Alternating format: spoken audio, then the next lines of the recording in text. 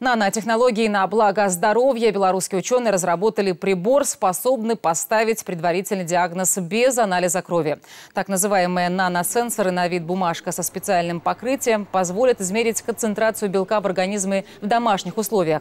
Достаточное взаимодействие со слюной, и результат будет известен в считанные минуты. Специалисты делают ставку на то, что их разработка поможет пациенту обнаружить заболевание на ранней стадии и вовремя обратиться к врачу. В первую очередь мы хотим делать такие сенсоры для определения инфаркта миокарда, потому что зачастую люди очень поздно обращаются за медицинской помощью. Небольшое недомогание, они не обращают на него внимания, а время уходит, и жизнь очень сложно спасти в такой ситуации.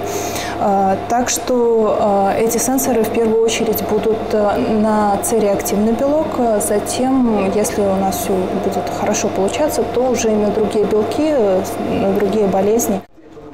Вскоре наносенсоры появятся в белорусских поликлиниках. Приобрести инновационный прибор сможет и каждый желающий. Но стоит учитывать, что какой бы умной ни была разработка, опытного врача заменить она не сможет.